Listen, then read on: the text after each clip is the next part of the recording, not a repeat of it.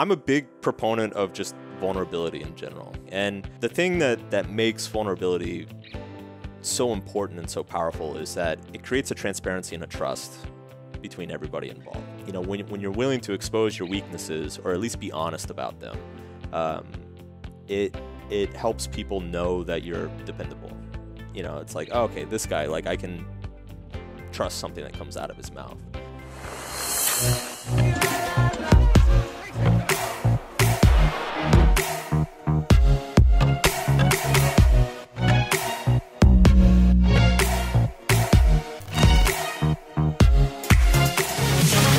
Welcome, everyone, back to the School of Greatness podcast. We've got Mark Manson in the house. Good to see you, man. How you doing? It's good to be here. I'm pumped. I've been learning about your stuff for a while now. You've been writing online for a long time. Amazing articles. You have an amazing website where you publish all your content, and now you have a new book out that is a massive hit already. Big New York Times bestseller. I think it's been on the list for how long now? Basically since it came out. So like 9 months, 8 months? 9 months. Every single week, or is it dropped off at all? Every single week. Every single week, 9 months. The Subtle Art of Not Giving a Fuck. A counterintuitive approach to living a good life. Make sure you guys pick it up right now if you haven't got it. We're going to dive into this and a lot more today. I'm super pumped about this. You're good. Okay. Super pumped about this. We've got some mutual friends. You're not really out there publicly that much though, like on social media. You post your stuff, but you're not like I'm bad at that. Yeah. I'm bad at self-promotion. I'm not like I'm just.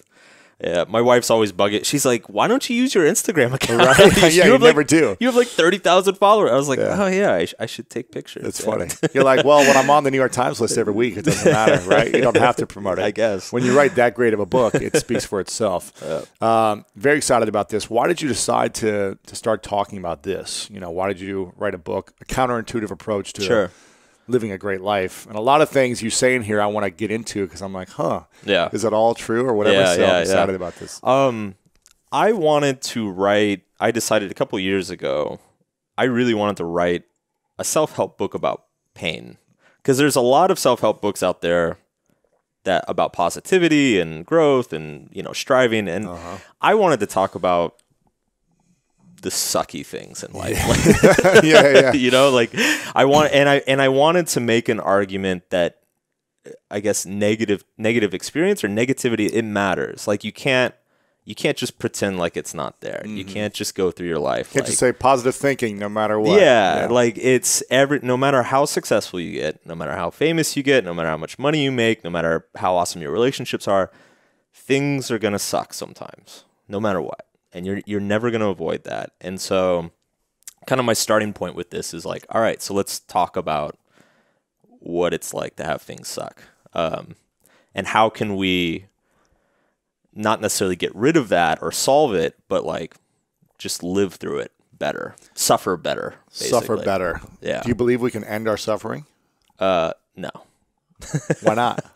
Well, I talk about it in the book. I make the point that, you know, pain exists for a reason. Like we evolve pain for a reason because it you know, if you think of like a little kid touching a hot stove, like that's actually a really important experience. It teaches the kid, don't touch a hot stove anymore. Like that's dangerous. It's gonna hurt you. Yeah, exactly. And so pain evolved to kind of show us like what's dangerous and what's not. You know, what can threaten us or what could harm us and what doesn't. So pain's not necessarily a bad thing. Like pain can actually be a very important and beneficial thing depending on the context and the circumstances.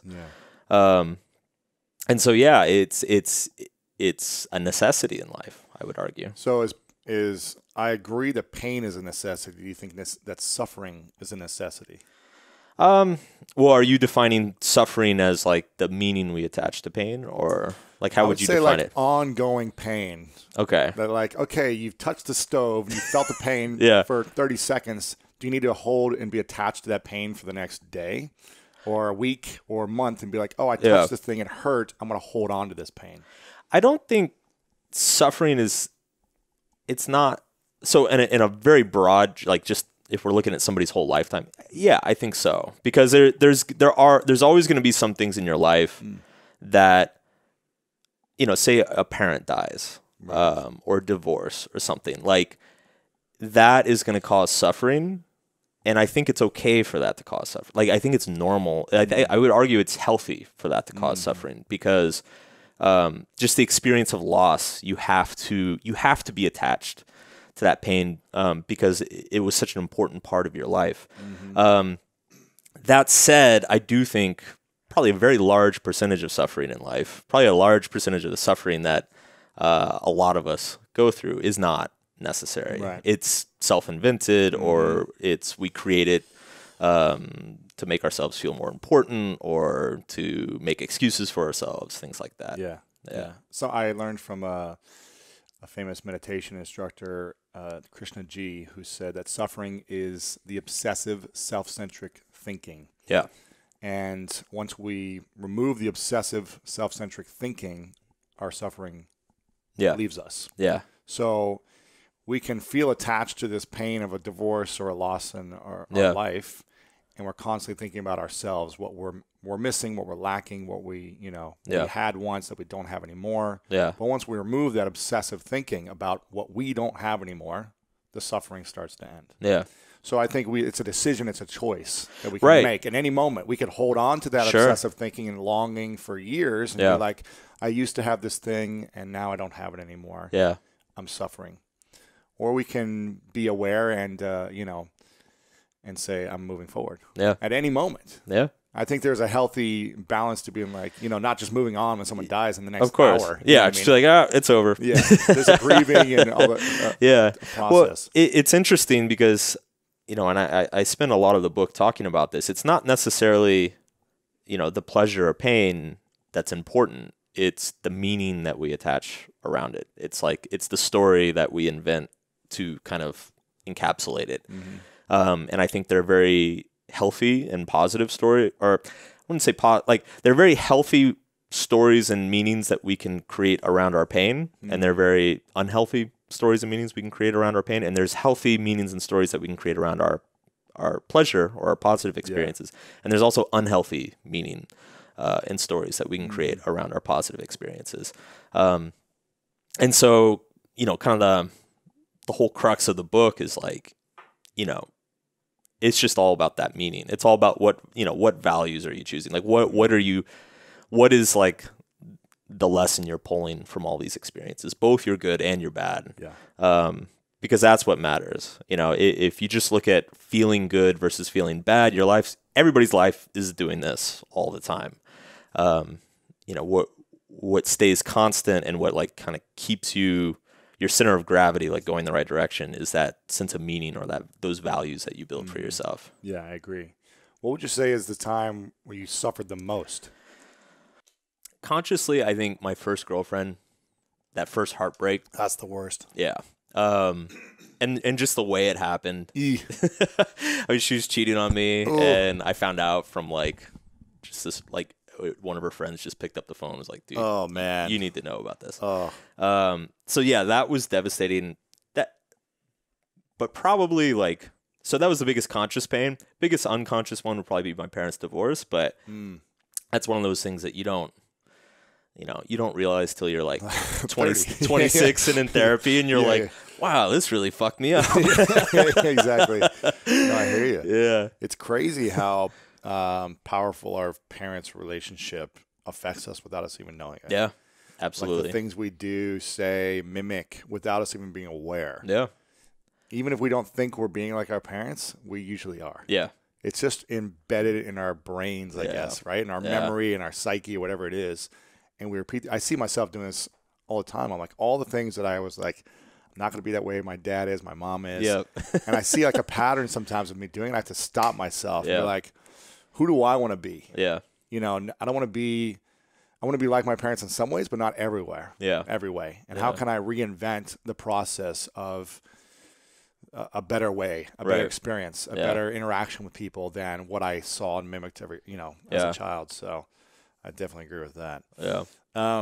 You talk about you went on a journey. You've traveled over 60 countries. Yep. You speak 3 languages. You were in Brazil for a couple of years. Yep. Met your wife there. What are the other language? Spanish? Spanish, but it's really rusty. Really rusty. So Portuguese, you're better. Yeah, I'm better at Portuguese now. And your wife, do you guys speak Portuguese a lot, or does she speak English fluently as well? Oh, she's fluent in English. Yeah. I'd say it's like 80-20 English to Portuguese. Yeah. Anything like serious is in English. We flirt in Portuguese. Oh, really? You're like, we flirt and we obrigado. Yeah, very good. we flirt and talk shit in Portuguese. Really? That's funny. Because it's nice because like you'll be in a situation and it's like, you know, somebody like does something and you want to say something, but you don't want them to hear. And so we just say it to each other. We're like, wow, can you believe that guy just did that? Until they start speaking to you in Portuguese. Yeah, right. Like, I can hear you. That's happened a couple times. Really? Yeah. That's embarrassing. Yeah. There was actually, the funniest one was we were in Brazil once. And we did like the worst Uber driver ever. And my wife, like, she was in a really bad mood. And she just like starts talking shit about the Uber driver in English. Like 5 minutes. No way. And then we get to the destination. The Uber driver turns around, perfect English, no accent. It's like, have a good night, guys. Oh my gosh. Like, oh God. one star rating. Yeah, I'm like, oh, this guy hates us. Oh my goodness. Wow. Yeah. Now, why did you decide to travel to, you know, all these different countries and explore the world? I read Tim Ferriss's book back in 2008, I guess. Yep, me too.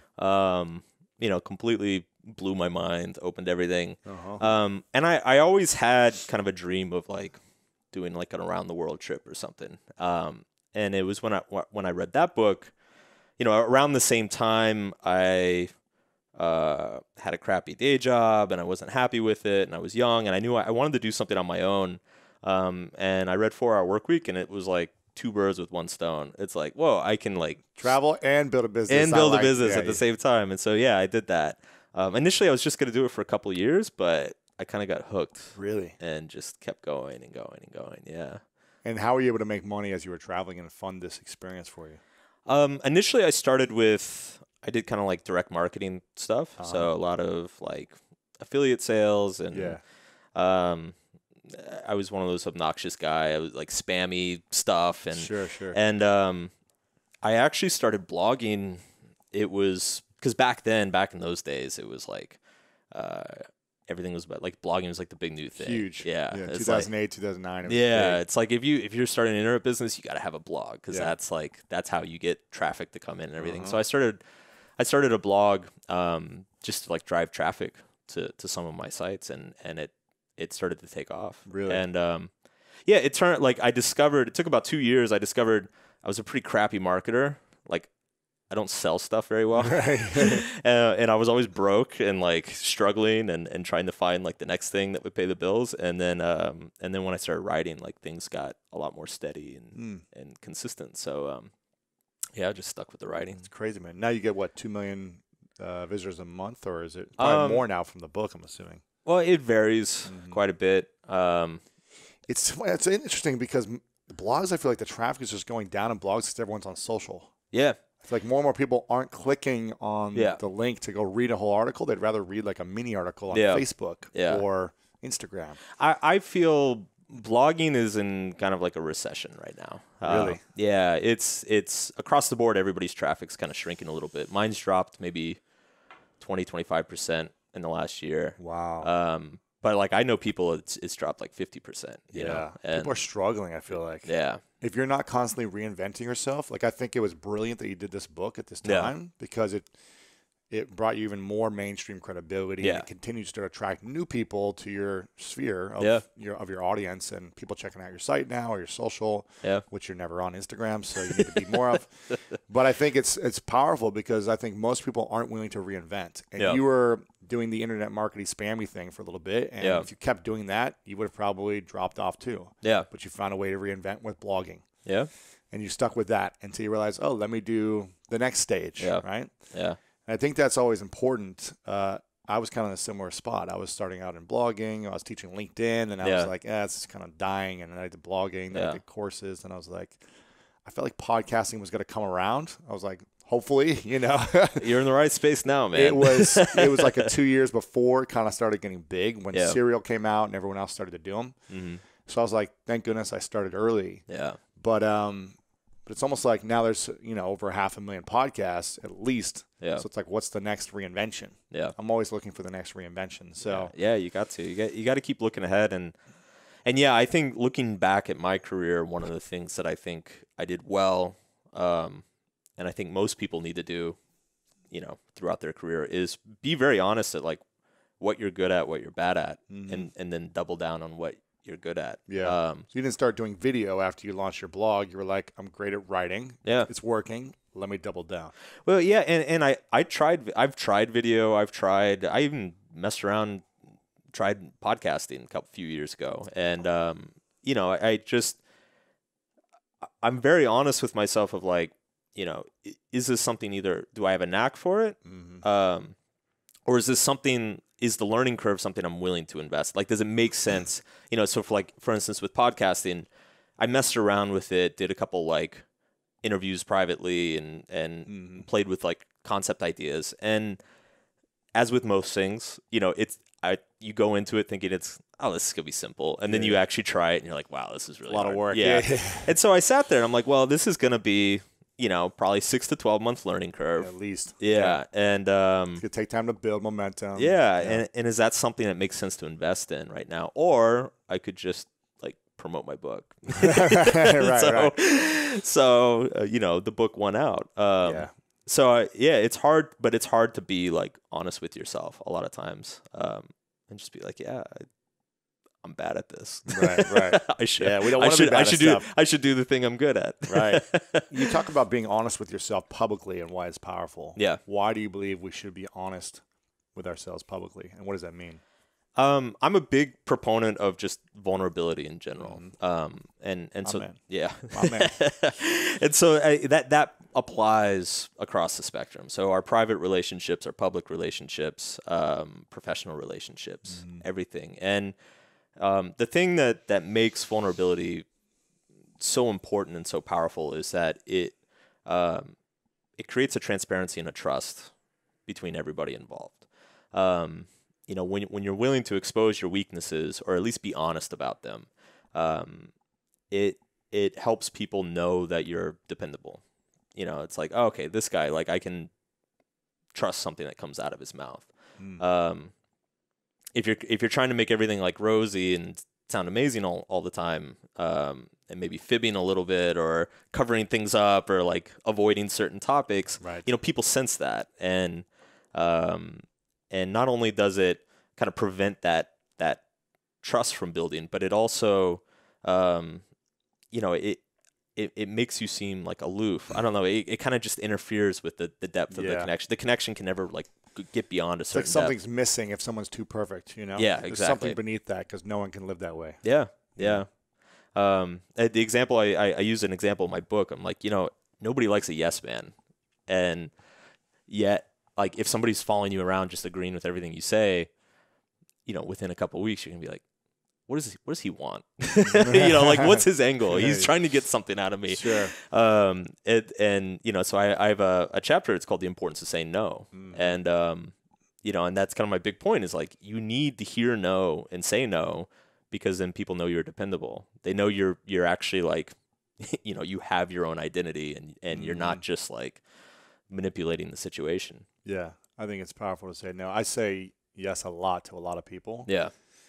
And then sometimes people just expect me to constantly say yes, and I'm like, no, I can't do something, and then Yeah. they get mad at me. Yeah. Because they have this expectation I'm supposed to do something for them Yeah. all the time. And I'm like, I'm constantly giving to so many people. Yeah. I'm constantly like promoting other people. I'm constantly, doing so much that sometimes I got to focus on my own stuff too. Of you know course. what I mean? Of course. Well, and if you don't, then that will strangle your ability to give Absolutely. in the future. You Yeah. know, like if you don't cut out that time for yourself and to nurture yourself, then you're not going to be able to Right. to be generous to others. And I think if you say yes to someone when you don't want to, you're going to resent that person too. Totally.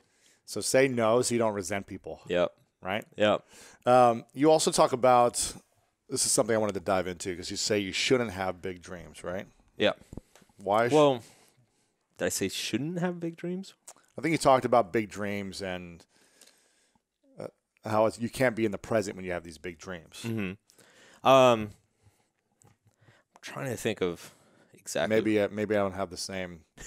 Maybe I'm not thinking clearly on it. But what are your feelings on having big dreams? Should we have them or no? I think they're fine.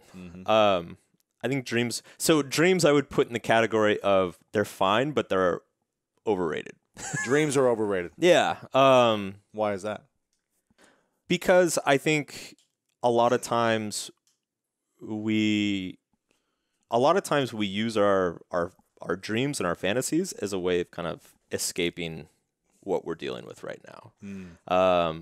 And I think the other thing about dreams is it's actually very hard for us to know exactly what we want. Like I can't tell you how many people I've met over the years that they're like, I want to run a business, or I've got this amazing idea for a startup, or I want to make a ton of money. And, you know, they have this big dream for themselves and they start working towards it. And it's like they make themselves like it's actually making them miserable because the actual process of doing it is not what they enjoy. They enjoy and what is actually happening is like, you know, they don't actually enjoy the hustle or taking the risk or doing the work. They enjoy what they think the benefit will do to themselves, you know. So they're unhappy with a part of themselves. They're like, oh, if I could just like have an amazing startup and be worth like $20 million, everything would be great. Yeah. But it turns out that like they hate working on it. Yeah. And so it just makes things worse. And so I think dreams are fine. Like it's fun to fantasize, but I think it's also important to just be honest about what dreams are.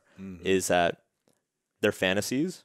They're fun, but a lot of them are motivated, or they can easily be motivated by the wrong reasons. And so I prefer to kind of take more of a present approach of like, okay, let's pay attention to like, how does this feel right now? How does the work make you feel now?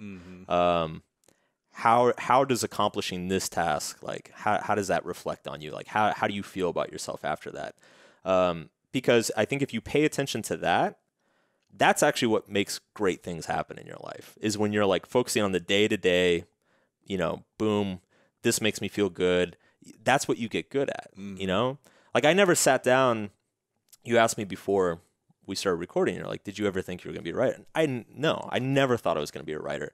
The way I became a writer was I was doing all this stuff for my websites, and I didn't enjoy about 70% of it. Right. And most of the part that I enjoyed, or that came easily to me, that, you know, that part of my work that I would sit down, you know, thinking, oh, I'll spend an hour on a blog post, and I look up and it's been like 6 hours. You lost yourself in it. Yeah, like that was the writing. And so I didn't even know it was never a plan. It was never like, oh, I'm going to be a New York Times bestseller in 5 years. I'm going to do this and this. And it's like, no, it's just like writing makes me feel really good. I feel proud of myself. I enjoy the process, and I can't wait to do it again. And so, you know, that's what you just keep hammering on. And the greatness is the side effect. You know, it's like if you find that, then the success and all the accolades and stuff like that will come naturally. Like it will be the, you know, it'll be the collateral. Right. Exactly. I hear you, and I'm excited to talk about this because there are so many people that tell me that they have these big dreams or what they want, but they're unwilling to do the work. Right. It's too hard to make it happen. They want the end result, but they don't want the 10 years of the process it takes to get there. And I have an exercise called the perfect day exercise where I have people say, okay, do you really want this? Walk through what a perfect day would look like for you, where you'd find the most joy, the most happiness, the most fulfillment in you know, your entire day. Hour by hour, walk me through what does your perfect day look like? What brings you that joy? So I try to get people in the mindset of, okay, dream like crazy big dreams. But make sure the journey and the process of spending 10 years to make it happen is something you love, because it may take forever. The bigger the dream, the longer it's going to take usually. And if you go through your perfect day exercise and you're actually not excited to work 12 hours a day on something, then it's probably not the dream for you. And it comes back to that honesty with yourself. Like the example I use in my book is, you know, for most of my younger life, I wanted to be a musician, and I had all these huge dreams and fantasies, you know, about being on stage and rocking out and like, you know, being like having this amazing album. And I mean, I had this dream for like 6 or 8 years. Like even after I started my business, you know, when I started my business, the first couple years, I was like, oh, I'm gonna do this to like make some money, and then I'm gonna go back and do the music thing. Wow. You know, in my head, it was all just kind of like a means to the end. That was the music. And I got to my late 20s, or the second half of my 20s, and I had to be like really honest with myself, like because I had friends who were back in music school, and they were actually doing things like their bands were getting signed, and they were like doing studio gigs, and they were playing shows, and I was like, wait a second. They're actually like out doing it. Yeah, you know, taking like action. I've been talking about it. Yeah. I've been sitting in my room for the last 6 years, like saying, you know what I'm going to do one day? I'm going to be a big musician on stage. So like I had to be very honest with myself of like, you know, like I don't think I actually like this. Like, you know, because if I did, I'd be doing it. Right. You know, I think I just like the vision of myself. I like this fantasy that, you know, being on stage, but you don't like practicing for 3 hours a day, right? Playing guitar, piano, or something. Yeah, or spending all my money on equipment and like hauling it to rehearsals, and you getting know, like 7 people to show up for a gig once a month. Yeah, for like years. You exactly. Like it didn't happen. No one care about you. Yeah. You know, so it was hard to let that go. But I mean, I think in hindsight, I think I built that dream. That dream was like something that I kind of constructed when I was younger to get me through some hard times. And once I got older and I was actually committed to my business and my writing and other things in my life, I had to let it go. I had to be like, you know, this isn't serving me anymore. And in fact, it's like I'm kidding myself. your mind space is somewhere else in fantasy land that you're not actually implementing and taking action on, as opposed to putting all of your energy and mind space into the current passion or dream that you did have, right? Absolutely. And we only have so much mind space in a day, I think. Yeah. In our lifetime. And totally. if we're thinking about something else we're not working or acting towards, then we're missing out on what we have right in front of us. Yeah.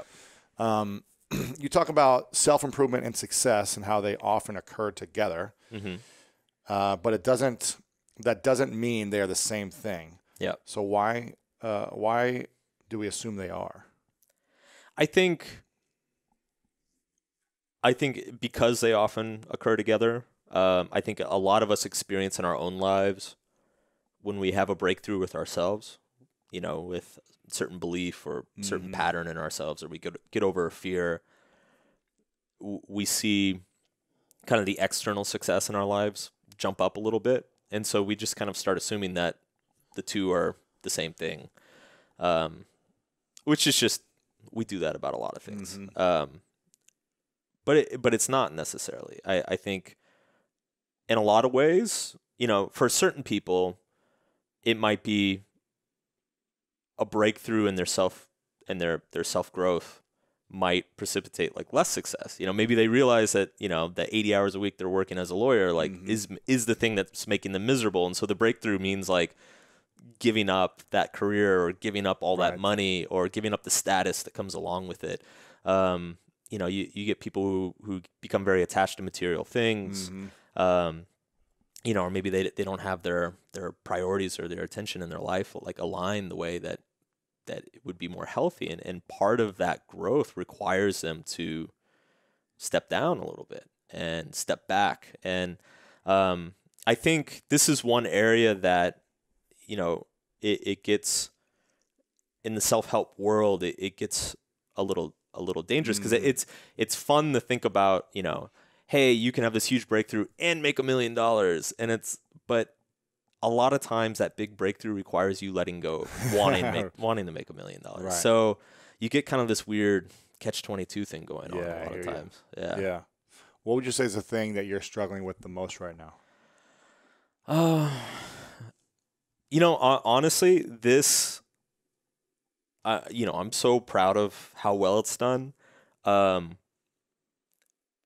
Dude, the pressure, like the pressure of what? What's next, or what's, you know? It's, you know, we all like to, over the course of our career, I think everybody's like this. Anything you do, you know, the next thing, you always want to be improving. Of course. You always want the next thing to be better. Yes. But you were like 9 months on the New York Times list, right? So it's like, how do you top that? Yeah. And it's It's sold. I think it's the best-selling audiobook of all time. Oh my gosh. Yeah, it sold 1 million copies in I think 8.5 months. A hardcover? Yeah. Holy cow. Yeah. Congrats, man. That's huge. And so, yeah, I mean, it's like that's massive. It is massive, but it's funny because now I'm. It's been almost a year, and now I'm starting to look at, okay, what's the next project going to be?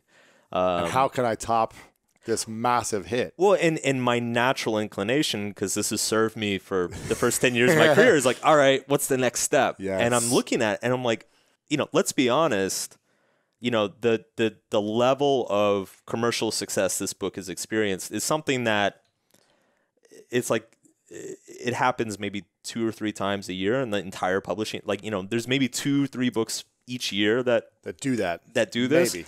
And as an author, the chance of you hitting that twice, it's really hard. Yeah, it's like, and so much of the book's success is probably also out of my control.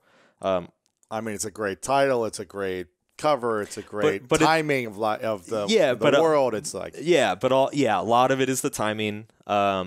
A lot of it is just kind of like where we are as a culture right now. And so, yeah, it's, I've had to be honest with myself that, like, Mark, it's very unlikely this is going to happen twice. And then on top of that, I've got, publishers, my agent, a bunch of other people who want to do stuff with me. And they're like, all right, you did this. Let's do something bigger. Yeah. Let's match it. Or like, hey, this guy just sold this many books for Harper. Like, let's bring him in to do this with us. And, maybe our thing will blow up. And it's really hard. It's like the pressure's real, man. And so I've been kind of the last few months. You gotta listen to your own book, Yeah. Just don't give a fuck. I know it's it's so hard, man.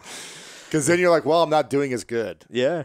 Maybe I'm not as worthy, or I'm not smart anymore if it's not doing as well, right? Exactly. So there's all these kind of like assumptions or, I guess operating principles I've had for years now in my career, and I'm having to like tear them out of myself, be like, hey, dude, let go of that. Like, that's not serving you anymore. And it's been hard. For a couple months now, I've kind of been playing mind games with myself, just trying to get myself in the right headspace of like, hey, it's all right if, the next book doesn't have to be like this one, or my next project doesn't have to like match this, and being okay with that. I mean, 1 million copies in 9 months. I think that's more than what Tim did for 4 Hour Work Week. Yeah, I think it took him years to get that. Yeah, it's massive. It's insane. What about the audiobooks? Is there more? Too many downloads there?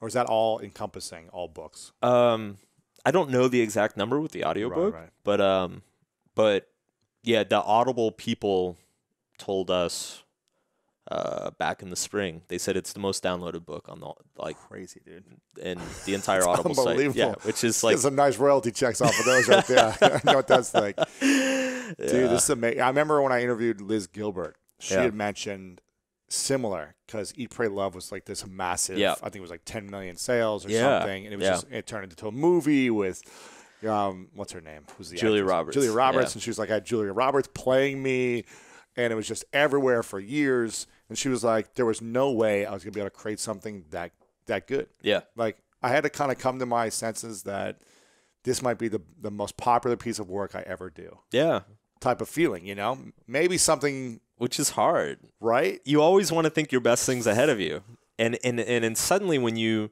start thinking that it might not be, that starts messing with your motivation. It starts messing with your identity. It starts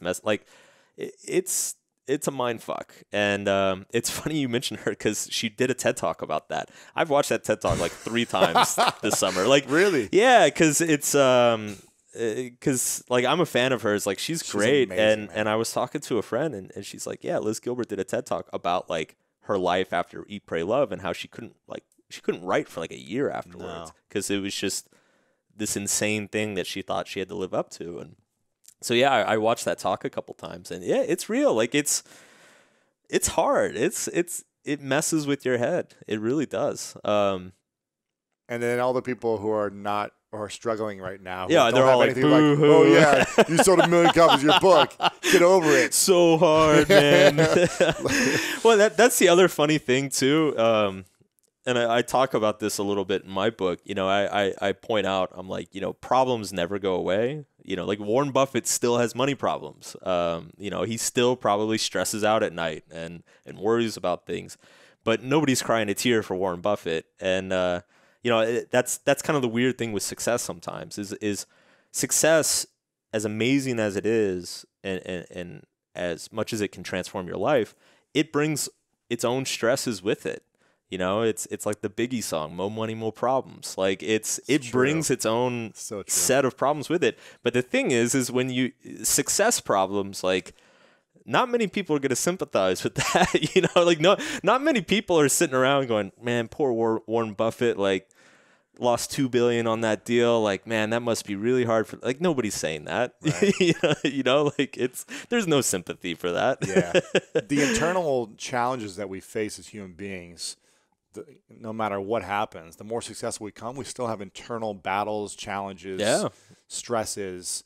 With all the money in the world, you know, all the friends in the world, all the power, there's still going to be stress. If we don't know how to deal with our inner battles, then we're going to be overwhelmed and we're going to suffer. So it's a constant awareness of letting things go, of working on ourselves, I think, in a positive way where we can enjoy the process and where we're at no matter what's happening in life. And it's a never ending thing. It's you know, another thing I say is you know, growth is not getting rid of problems, it's simply getting better problems. You know, you never get to this point where you don't have problems in your life. You just trade in your problems for slightly better problems. Right. Like that's basically what growth is. You mentioned in the book about, you know, if the problem is you're overweight or you're not healthy, and then you go get a gym membership and you have to wake up early and you're like sweaty all the time and you're like, you have a new problem, right? It's like, but it's a better one. But it's a better one. You're getting healthy, but you have this other challenge. Well, I have to get up earlier and I have to bring my clothes so I can shower at the gym and get to work on time or whatever it is. So it's like a different set of problems and challenges to get a better result, though. Yeah, right. Of course. What? How do we eliminate problems in our life then, or can we not? I don't think you can. I don't think there's such a thing as a problem-free life, and I don't think we would want to eliminate problems, because I make the argument that it's that process of solving our problems or overcoming our problems. That's like the engine that generates happiness. And so when you actually remove problems, it creates its own special kind of misery. You know, like if you imagine like the rich housewife who just sits at the pool all day, like it, or the person who watches TV 10 hours a day. Like there's a lack of problems also creates, you know, it prevents that engine of happiness, because like you need the problems. You need the problems because that's what generates the meaning. And if you don't have the meaning, then, you know, everything just feels pointless. And you're like, well, why do anything? Like, I'll just go sit at the pool. Right. So you need that meaning. You know, it comes back to what I was saying about the stories that we wrap around our positive and negative experiences. You know, like that meaning is what creates those powerful stories that pushes us forward and, you know, makes us feel like our life is well lived.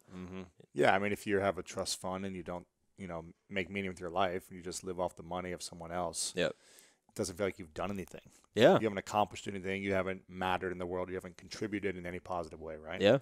Contribution is probably one of the most important things for us. Whether we're contributing to our family or our community or in a bigger way, having that contribution is powerful. Absolutely, yeah. And so there are a lot of miserable housewives, right?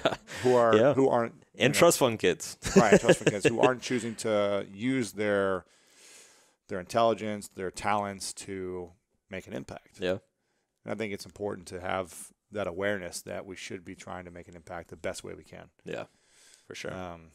Talk about the feedback loop from hell.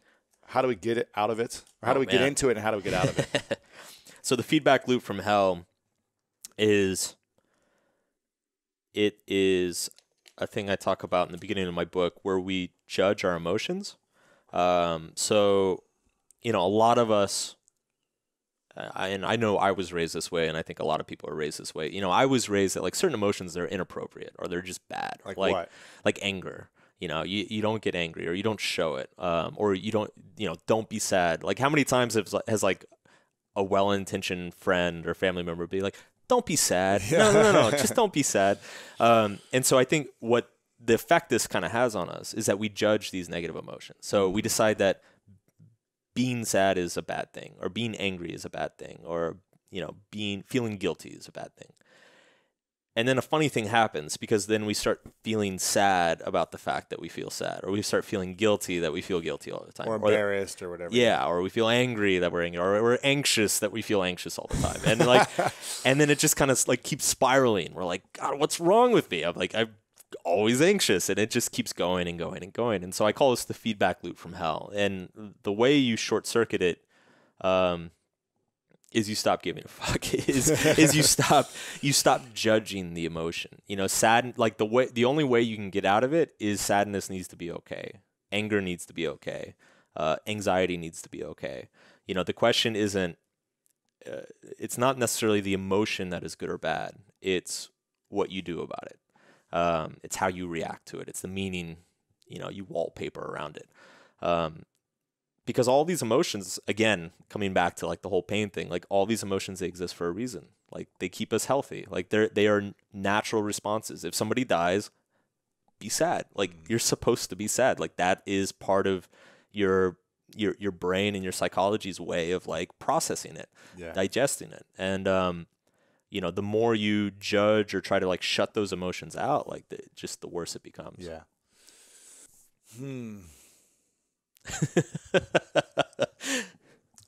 What about self-talk? Yeah. What do you think about self-talk? Do you think it's important to have like a positive mindset and to think positive things throughout the day, or do you think it's irrelevant to feeling happiness, joy, and making an impact? I think self-talk can definitely have an effect for people, both positive and negative. Like I imagine if you're always telling yourself good things, you probably feel better. Yeah. And if you're always telling yourself bad things, you'll probably feel crappy. I definitely think that is true.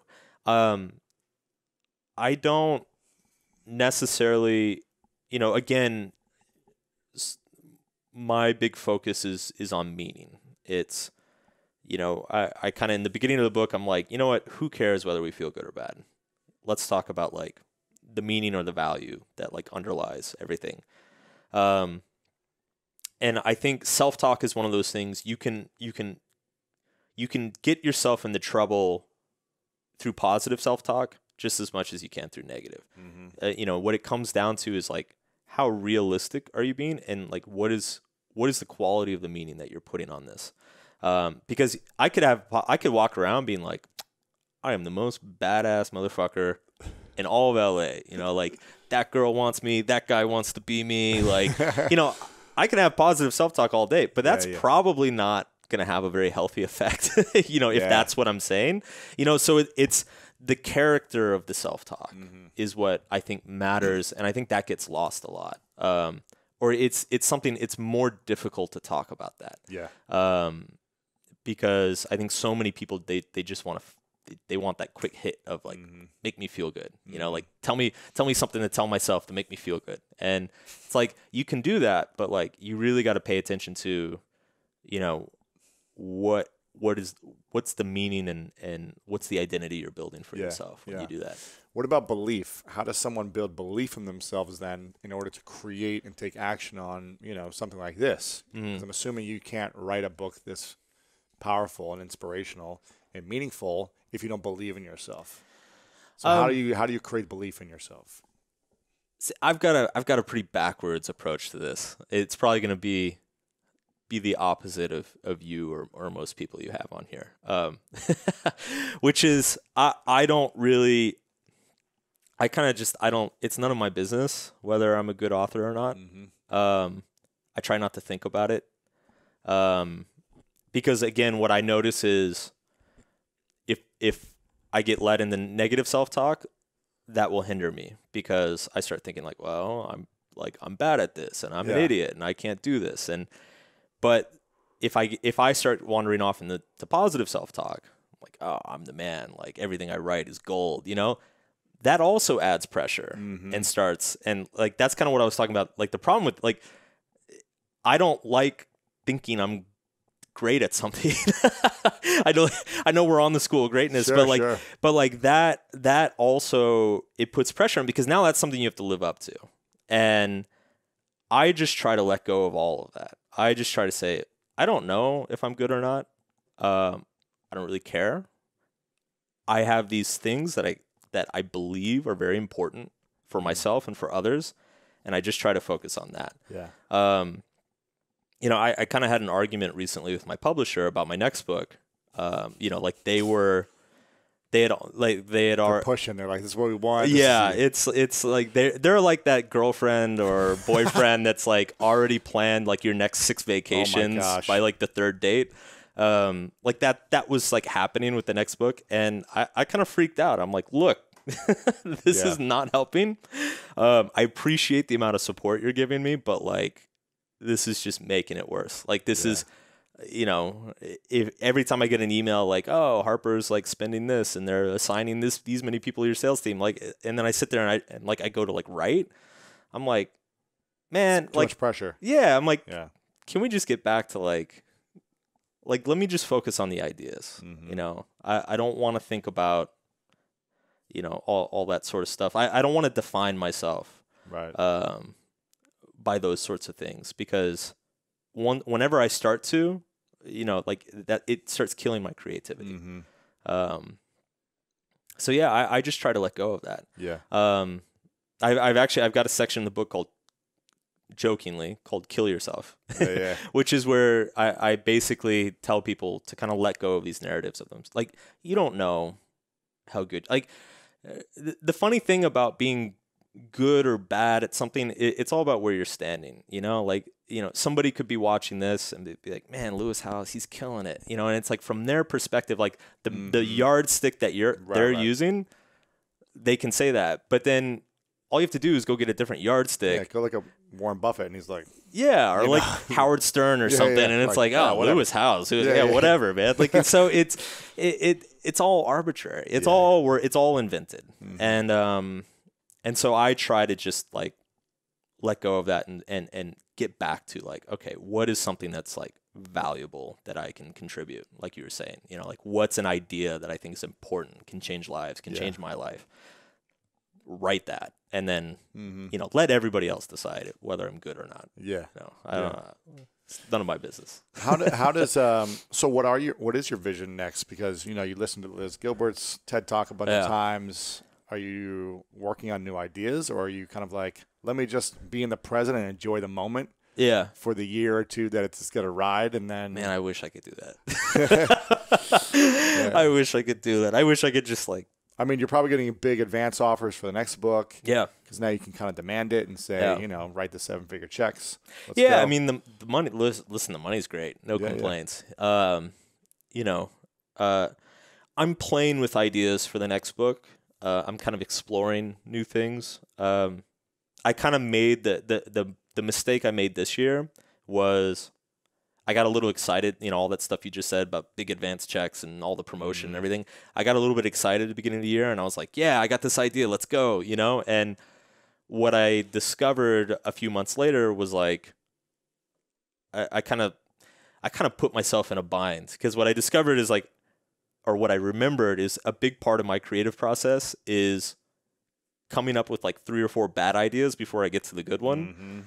And so I got a few months in, and I'm like, oh, wait, I think this is actually a bad idea. Like, I want to toss the whole, you know, I want to basically start over from scratch. And so that was kind of part of the, you know, telling my publisher, like, dude, back off.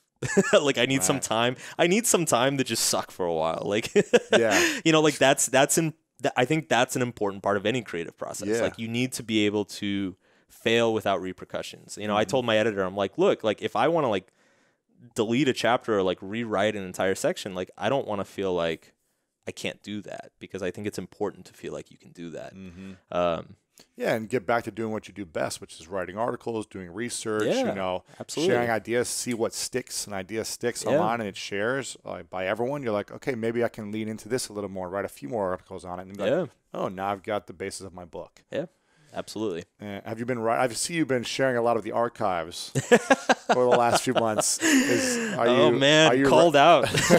You're always like, from the archives, goodie but oldie. You know, you're like, still relevant. I mean, it's all evergreens. It's not like it's timely or something. Or you know, it needs to be at a certain time. But Got to get that traffic, you know. Yeah, I know. Are you writing new content or new articles? So it's funny you bring that up. I've kind of, now that I've gotten all that stuff resolved, this past few weeks, I have been going back. I've been spending the past 2 weeks just doing blog content and doing exactly what you're saying. Like, all right, back to basics, man. Yeah, I've got a handful of ideas. I think they're pretty cool.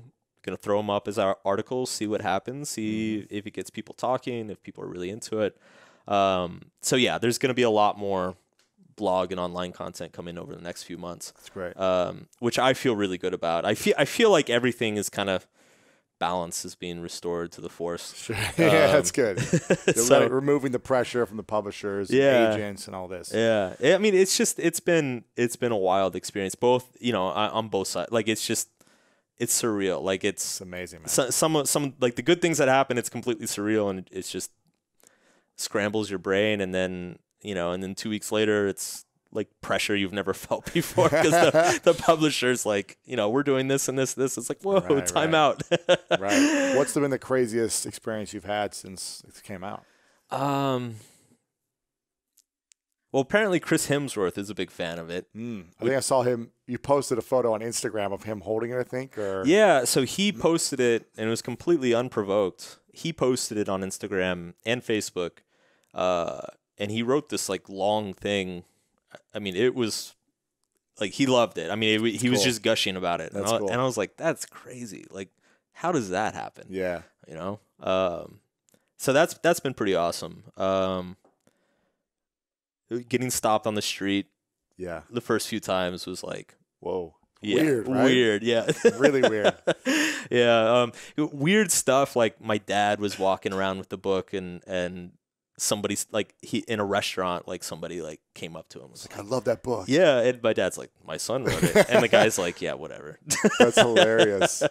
Wow. Yeah. So I'm sure you got a ton of big press and features in all these different places, right? Yeah, I think the F word scared people off. Yeah, so it's been hit and miss in that arena, which is weird. You would think they would be like jumping on the bandwagon, but it's controversial. Yeah, book. Yeah. It's funny. There was the only time it appeared, it was mentioned in the New York Times. It was basically this old guy complaining about how many books have the F word in the title these days. Really? And I was like, seriously? This is what the Times is running? Wow. But it sounds like it's been an amazing journey. Yeah, man. Couple final questions for you. Sure. Talk to me about, can anyone do anything great or meaningful from a victim mentality? Or is a victim mentality the quickest way to die? I think a victimhood mentality, I think by definition, you can't really, because I think once you adopt the victim mentality, you are basically deciding you are powerless. You were saying like, this thing is happening to me and there's nothing I can do about it. Like, to me, that's the definition of a victimhood mentality, like deciding you are powerless. And so, I think it's basically impossible. I think the first step to accomplishing anything, big or small, whatever, is acknowledging that you are in control, that you get to decide, that there is this, even if it's the smallest thing, I can do this. I can decide to work on this. And it's hard because that requires taking on responsibility, being like, okay, like this is my thing now. Like I have to do this. I think it's easier, and it kind of worries me because I think our culture is getting lulled into this complacency of just being like, oh, all this horrible stuff's happening, but it's not my fault, Yeah. So I'm just gonna complain about it. And it's like, and do nothing. Yeah. And it's like, no, you got to take responsibility, get out there, do something, take ownership. Absolutely. Yeah, I agree. I think there's a lot of people who are living in that victim mentality. Maybe not in all areas of their life, but in some area of their life. And they're like, well, there's just nothing I can do. Yeah. I don't have the time. I don't have the energy, resources. It's like, well, you're not going to be able to do anything if you think that way. Yeah. Yeah, totally. But if you can create it and say, I do have the time, let me make it. Yeah. I do have the resources, let me start asking people, whatever it may be. Yeah. Well, and there are people that something terrible legitimately happens to them. You know? And all of us, something terrible happens. Yeah. Like something, it's everybody, we all suffer tragedy and trauma at some point. But, and that may be, you know, and you may be a victim like in that moment when that thing is happening. But, you know, a day later, a week later, a year later, 10 years later, like at some point you have to be like, hey, it happened, but like, what am I going to do now? Yeah. You know, what am I going to do about it? Yeah. What would you say is your biggest fear moving forward? Just flopping at whatever I do next. Wow. Totally. Really? Yeah. It's, you know, there's a funny thing, and I'm sure you experience this too. Like anything entrepreneurial that you do, you always have this irrational fear that like, it's going to be over. Like then, like, you know, like like whatever the next thing is going to be, it's just like, it's going to crash and burn and, you know, whatever. It's all going to be over. It's like, oh, this was just a fad, or I got lucky, or I was in the right place at the right time. And there's always like every entrepreneur I know has that kind of like lingering doubt in the back of their mind. And it's funny because it just doesn't go away. Like my dad, he started a plastics business back in the 60s. And he's still going now. He just turned 70. Wow. And I talked to him once and he's like, I've been doing this almost 50 years. And he's like, I'm still I'm afraid our biggest accounts are going to leave us. I'm terrified of a lawsuit. There's a competitor could open up any day and do our formulas better. Like he's still like, yeah, it could all be over next year, you know, like, but I think a little bit of that anxiety is useful. You know, it keeps you on your toes. I feel like the way you will fail or have a failure or not as good a success the next time is if you care too much about what everyone thinks. Yeah. If you literally like give a fuck. Yeah, exactly. And try to be like, I'm going to write it in a way that like pleases everyone. Exactly. As opposed to being like, no, this is what I believe. This is my counterintuitive feelings on this specific topic. Yeah. Here's why. And you back it up. Yeah. I think if you were like, well, I don't care if anyone likes this. Right. But here's what's worked for me. Yeah. And here's what's worked for other people. And I'm going to write it in that style. I think it'll do well. Yeah. So the sole art of not giving a F about, you know, relationships or money or whatever it is. I don't know, but something like that. Yeah. Or the counterintuitive approach to making money, you know, whatever it may be. So, give me credit for that next idea. Yeah. I'm just kidding. Royalty check. Yeah, exactly. Is there anything that you wish people would ask you that they don't ask? That's a really good question. It's one of those questions too. I feel like there is something, but like you don't know what it is. I can't. Like I've probably done other interviews where I'm like, why isn't this guy asking this? But like now that I'm put on the spot, I can't think of it. Or is there anything that you really wish you got to share or talk about that you don't reveal? I know you talk a lot about your vulnerabilities, but is there anything that you feel like you wish people knew about you more? Yeah, I don't know. I'm kind of an open book. You know, I will say, like, I'm genuinely excited about your book. I'm not just plugging you because I'm on your show. Like, I really am. I was telling you before the show, like, I took a stab at writing a book like this, like 5 years ago, because I come from, you know, I got my roots are men's dating advice basically. Yes. And, you know, so I ran like a men's dating advice site for a number of years. And I worked with a lot of clients. I worked with a lot of men who were struggling. I mean, they came to me because they were struggling with their relationships, but, you know, a lot of times they were also struggling professionally in all these other ways. And doing all the research back then, like I came to a lot of the same conclusions that you do. And, it's a scary topic. It is, man. It's super vulnerable. It is. Because I kind of reveal all my weaknesses in every aspect of being a man. Yeah. For my whole life. But, you know, I'm glad you're the right one to do it. Because, like, the reason I gave it up, so I started it. And, you know, I had a lot of very similar conclusions and a lot of the similar points. Mm-hmm. But I felt weird because I was coming from, like, my big mask, as you would say, like my big thing, my big insecurity as a man was always around like I was like the party playboy, you know, like I was out drinking all the time. I was chasing girls all the time.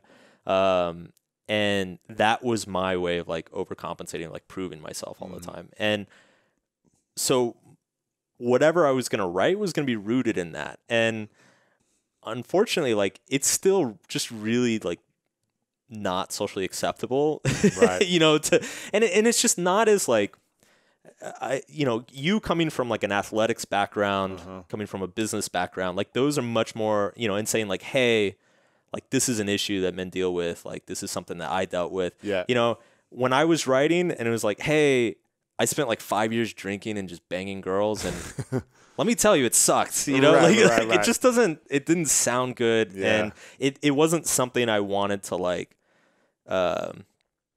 it didn't feel like something that was going to like really resonate with a lot of men or like get the point across. Yeah. Well, yeah, and Tucker Max kind of did that with his books, but it was more of like him bragging about it, which did well. That's what sold it so well, right? Yeah, yeah. And then when he kind of stopped bragging about it, it didn't do as well. Yeah. In some regards. Yeah, I mean, it's there's still a judgment there. Yeah. There's still like, oh, he's a sleazebag, like you can't, how seriously can we take him? Yeah. And I didn't really want to invite that into my career. Right. But I also just felt like it wasn't going to be as powerful. Like I think what's going to make yours more powerful is, the stuff around, because what you excelled in, the athletics and everything, like that's the mainstream pressure that's put on boys. All the kids who are athletes who grew up and feeling like they couldn't like show their emotion. They had to like be a man at an early age. They couldn't be a pussy or whatever it is. You had to like just not feel pain. All these different things that hold us back from showing emotion, releasing certain things that allow us to be vulnerable. Yeah. Allow us to connect with other human beings. Yeah. That create more anger and resentment inside of us for a long term, that we're unable to express it in a loving way, or in a safe way, a healthy way, a healthy way. Yeah, we express it through fighting, through screaming, through punching walls, and thinking that's like the manly thing you're supposed to do. Right. And I appreciate you saying that I'm the right one to talk about it. I just feel like a lot of guys could relate to someone who looks like me, who's been through experiences like me. Yeah. As a jock-looking dude, who played a ton of sports, who's, built businesses and things like that. I think hopefully I'm going to be able to resonate to a lot of men that would never listen to an Oprah, a Brene Brown, a Deepak Chopra. Yeah. So hopefully, I have no idea. I appreciate you endorsing it because I'm excited to get it out there. I actually think a lot of women are going to buy it, like tons of women are going to buy it. Yeah. Well, actually, so I self-published, so my dating advice book, it's called Models Attract Women Through Honesty. And one of the things, like one of the biggest, I guess, like things that one of the things that makes me feel the best about it is I get emails all the time from women who are like, I bought this for my brother. I bought this for my husband. I bought this for my son. Yeah. Because like this, like he's having trouble, he's having relationship problems, or he's having trouble meeting women. And like, there's a lot of scummy stuff out there. Yeah. But it's like a woman reads it and she's like, yeah, this is what the guy I love or I care about, like should be reading. Yeah. Yeah. So you'll probably get a lot of that too. Yeah. We'll see. Which is great. Who knows how to do it? Did you have an idea that this was going to sell 1 million copies? And no. No, absolutely not. We have no idea. It could be massive. It could be nothing. Yeah, right. It could be like, You really have no idea. But I feel excited about it because I'm proud about like being so open and giving an amazing effort at trying to connect with people that I feel like are struggling the most. Yeah. Which are the men in our society right now, specifically with the challenges in our political leadership, where there's a lot of controversy and, all the hate crimes and everything. It's just like, where is it coming from? Yeah. How can we move forward in a place of love and uplift all of humanity? That's my mission. Yeah. So I feel like it starts within. I had to look within myself first and say, wow, there's probably a lot of men who are facing a similar challenge. Yeah, there are. I appreciate your support there. Yeah.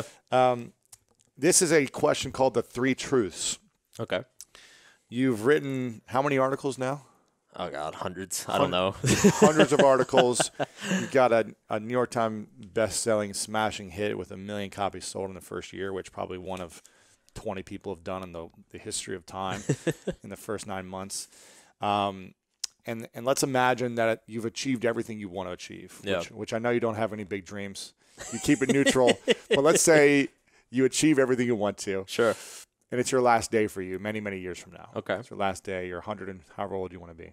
Okay. And you've written many best-selling projects. All the content you want to write has been out there. You've done all the research. You've got all the answers for yourself. Yeah. You shared it with the world. But for whatever reason, it's all erased. Okay. No one has access to any book you've ever done or any article. Okay. And you've got a piece of paper and a pen to write down 3 truths. Yeah. 3 things you know to be true about everything you've learned. And this is all that the world would be able to have to remember you by. Yeah. What would be those lessons or those 3 truths? 3, man. No pressure. No pressure. Come on. Yeah. So, I mean, the first one that comes to mind is what really, and it feels so cliche to say out loud, but it is a really profound thing. It took me a long time to realize, is that really, at the end of the day, what really matters is the relationships with the people in your life. You know, success, accolades, money, having fun, like these are all great things. But if you don't have people close to you to share them with, or to support or help support you, pretty much anything will eventually feel empty. Mm-hmm. So that would be a big one. Second one I would say is that anything worthwhile is going to require some sort of sacrifice. And a lot of people, you know, everybody's heard that. And I think when people hear that, they think of it in terms of like, oh yeah, sacrifice. Like you got to work hard and you got to stay at the office late. And you got to and that's true. But I think there's actually a deeper and more difficult sacrifice, especially for our generation, which is to commit to something, to like make it meaningful and worthwhile and do it extremely well, become great at it. You have to be willing to give up maybe other dreams or things that you want. You know, there came a point in my career where I was like, you know, this writing thing is going really well. You know, that was actually what killed my music dreams, was the writing, because it was like, the writing thing's going so well, I would be an idiot to like stop and like go start a band or something, like, you know, and so I had to let it go. I had to be like, you know, it's just not going to happen. And there was a grieving process for that, but it was like, it was okay. You know, I moved on. Yeah. And so I think that's the sacrifice, is like, especially as you get older, you have to like realize that there's just some things that you're never going to do. And that's okay. Like, we all have to decide that at some point. Mm-hmm. Third one, oh my God. Your last truth. The last truth that Mark Manson will ever leave behind. I don't know, man. Just don't give a fuck. Yeah, don't give a fuck. I don't know. Vulnerability, a lot of stuff we've been talking about. Yeah. I guess you can always choose. Like, you always have the power to decide. You always have the power to decide like what something means. You always have the power to decide what to do next. There's no situation where you aren't empowered in some way. Yeah, those are great, man. I love those. Well, I want to acknowledge you, Mark, for constantly reinventing yourself, being open and vulnerable, and taking the time to write something that matters to you. Yeah. And I'm so glad that it matters to so many other people as well. Yeah. But just your commitment to constantly doing the work. Yeah. You know, you've been doing this for years now, and you're seeing the results come through. It's amazing, and I'm super excited for you. So I want to acknowledge you for your vulnerability by constantly opening up and showing other people how they can open up as well, because I think that's one of the most important things. Yeah. It's not trying to act like you're better than you are or more important than you are or perfect. Yeah. And by doing work that matters, it's really meaningful. So I acknowledge you for that, man. Yeah. Appreciate it. Make sure you guys get the book. We have one final question. Make sure you get The Subtle Art of Not Giving a Fuck. A counterintuitive approach to living a good life by Mark Manson, the mega hit. And where do you hang out online the most? since you're not really on social media that much, but where can we connect with you and say hi and tell you how amazing this is? So my website, markmanson.net, got all sorts of articles and cool like PDFs and ebooks and stuff. So check that out. And social media, facebook.com/markmansonnet. I actually do post there, and there will be new stuff posted there. Your Facebook's great. You post very it a lot. soon. Yeah. Mark Manson Net on Facebook. And then if you want to come to my Instagram and once a month you'll get something and see a picture once a month, I'm there too. Yeah, exactly. Very cool, man. Well, I'm excited for this. And the final question for you is, what's your definition of greatness? Definition of greatness, I would say it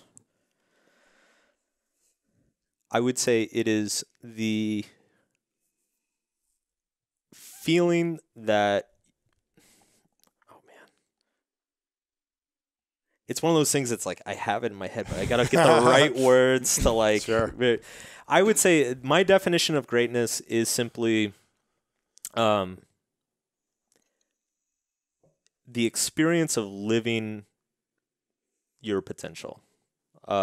Having an idea or a vision, and then actually like bringing that into reality. You know, whatever it is, could be like hosting a PTA meeting. You know, it could be writing a bestseller. It could be starting a business. Could be tutoring your kids. Like it, you know, it's having a vision for yourself, and for the people you care about, and then actually like realizing that.